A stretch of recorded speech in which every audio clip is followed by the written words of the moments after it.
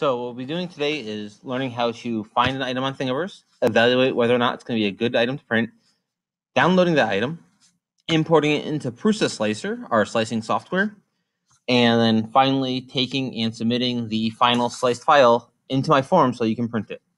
The first thing we want to do is talk about a little bit the process. Thingiverse is a great website where users can upload any file they want. That means that you get all the available items from anywhere in the world. It also means you get not very well built items from anywhere in the world. So you want to make sure you're really looking at the items you want to print and making sure they make sense for printing. We'll go over that as we start looking for items. We'll then be taking and using Prusa Slicer, which is a software that's going to take that 3D model and sort of like a deli slicer, cut it from the bottom all the way up to generate the instructions for the printer to follow to draw each layer into the model and build an actual piece of plastic. Finally, to submit prints for me, I use a form on my website, and I'll walk you through filling out that form and submit my print to be printed.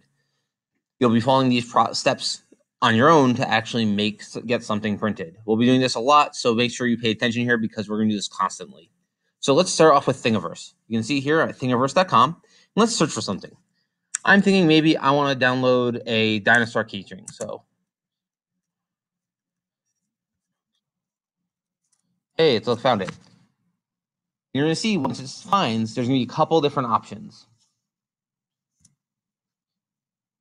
Searching now. So things I'm looking for are prints that feature a printed model and things that don't have severe overhangs. Let's start with this guy right here. This guy looks kind of neat.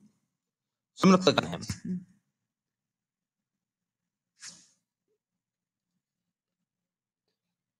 He's really a neat dinosaur, except we have a problem. This chin right here is very, very shallow overhang. It's basically sticking out over nothing. The problem with that is it's going to need supports to print. You can see here actually with prints with a support.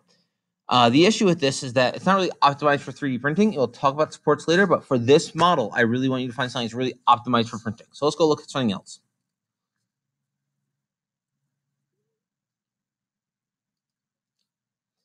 This guy down here, he's kind of neat. It's nice and flat, sort of pixelated, looks neat. The only problem I have is there is no 3D printed model here. So I see just pictures from like Tinkercad or something like that. The issue is I don't know if the model is actually complete or if it's actually like fully sealed or whatever. And that's okay for later, but right now I want to make sure we get a print that's going to work really well in the first try. So I really want something that has a picture of the actual model and it's not going to require overhang or require supports. So let's look at this guy. I like this guy. He's very neat. First thing I notice is there is a picture of the actual printed model. You can see that in the thumbnail. I can see different views. Looks like he did print it multiple colors. We'll talk about that coming up soon. And it's flexible, which just looks cool. Now, there are going to be some overhangs for the flexible sections, but because of how they've designed their parts, the overhanging part isn't over nothing. It crosses over a gap. It's called a bridge, and our printer is actually pretty good at printing bridges. So this would be a perfect model for us to do. So I'm going to go to Thing Files. You're going to have a couple options here. The first option is agree and download or download all files. I don't like this button or this button. They're going to download a zip file is an extra step. I rather just download the file I need, which is an STL file, which is the standard type of file that Prusa uses, Prusa Slicer uses to read in to make instructions for the printer. So I'm going to click on that and download it. I'm now going to go over and switch to my slicer. Here is Prusa Slicer. It's a fairly powerful tool with lots of options, so we want to be a little careful about this. We're going to kind of use the basic settings right now, and we'll move up to it. The first thing I want to do is make sure we're in the right mode. We have different options. We have MK3S, MK3S, MMU2S, and MMU2S single. If we do 2S, you're going to see a rectangle here. This is a what's called a purge block, and that's going to get to when we use multiple colors for printing. But for this project, I want to keep a simple one-color print. So let's switch our printer to the single. I believe that it's just MK3S will work too, but let's use single to make sure everything's good. So now we need to actually put something on the build plate. So we're going to hit the little Model Plus button up here. What that's going to do is it's going to open up a file dialog. I'm going to click on the file download today, hit open. It's going to load the file and lay it out. You're going to see here it's going to start figuring out how long it's going to take to print. And currently it's a 57-minute print, about an hour. Let's take a look at this a little more.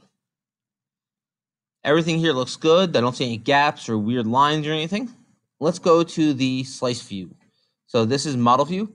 Slice view is over here. It's going to let us see what's actually a print light. The first thing you see is what's called a skirt. This skirt allows it to serve the model to make sure it's clear and flowing good before it starts printing. And I'm going to look at this. So you can see a bridge right here. That's okay. It's over. It connects two sections, so that's going to be fine. I can grab this slider and I can actually just look down through and see the infill of my object. This is kind of neat. We'll talk about this more as we get farther into this class, but it's kind of a neat view and it can be useful for trying to figure out how things are going to print. Now, the real question I have here for us is what settings I want to print at. And really, you want to just look at the box here. 3 millimeter is 3.3 millimeters per layer, which means it's going to be a lot fewer layers. In this case, it's going to be 30 layers, and it's going to take 57 minutes. If we go to 20 millimeters, and I don't see the difference in speed and quality, so I just do quality, we'll see the print time is going to jump up, and the number of layers now goes to 45. And the print time is an hour and a half. If I go down again to a lower layer at 0.15, the time is going to escalate again, and we're going to get even more layers. That means the curves are going to be smoother, but the print time is going to be longer. So I don't want to print anything longer than 2 hours, but the shorter it is, the more likely you're at your item faster. So let's set this to 30 millimeters draft. And we're going to double check to make sure there's a significant number of layers between the transitions. So I'm going to do is start slicing down. And before the bridge, we have like 1, 2, 3, 4, 5, 6. That's going to be good. And between the top of the bridge, 1, 2, 3. So we have 2 full clear layers. That's going to be really good. I think it's going to move well. That seems like a solid print. So finally, I'm going to hit export G-code. And what I find best is usually put this in the downloads folder. So I'm going to make sure I just leave it in the downloads folder. I'm going to hit save. And now the last step is we're going to go to my website.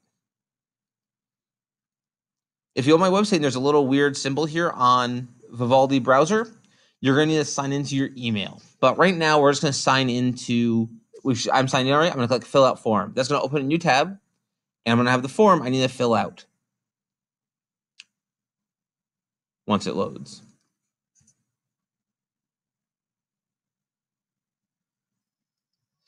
Okay. So first, my name. I'm going to put Mr. Spooner. What am I printing? I'm going to say a dinosaur. I'm going to say keyring. I could even say flexi keyring because that's going to give me more information about what I'm looking for. And this is a single standard color print. So we're going to pick the first option. Now, this could be a lot of different colors. If I look on the wall, I can see what filaments are available. I think I want to do this one in shiny blue. So I'm going to say shiny blue. If I leave this blank, I can be any color. And that means I'm going to pick a color based on what type available. The downside of this is you could get like pink. And if you don't want pink, then you probably shouldn't left it blank. So I'm going to hit next. Now I need to put my print time. If you remember back from Prusa, the print time was 57 minutes. So that's just under an hour. I'm going to pick the second option down. It's pretty easy. Now, the priority, a lot of people have trouble with this, but it really comes down to, is this something you're working on and you need this to see if it's right? Is this a final print like for a grade? Or is this something I want just for fun or for a gift or whatnot? I'm going to pick soon final print for class. Next is other notes. In general, you shouldn't have to put anything here. But if you have something for a project and you want to take pictures of it, or you want to see the print actually run, or it's something weird, like it needs to be a special filament, then let me know. Like you want it with the flexible filament, so there's different settings, and you want to make sure it's right. Finally, the last step is to upload the G-code file. I'm going to add file. Select files from your device. And I have a couple options here. I could pick DynoFlex here or DynoFlex here. This was the model that we opened in Prusa Slicer. This is the model. This is the G-code from Prusa Slicer. We want to grab the actual G-code. So I'll make sure that the extension is .gcode, not .stl. It's usually a longer name too because they add the print time and such. So I'm going to click on that, hit open. On our old slicer, sometimes we get files there as 0 KB. We want to make sure this has a number here. It does. Everything looks good. I'm going to hit upload file. It's going to upload. And finally, I'm going to submit that print. And then at some point, I will go and actually print that for you. So that concludes this lesson.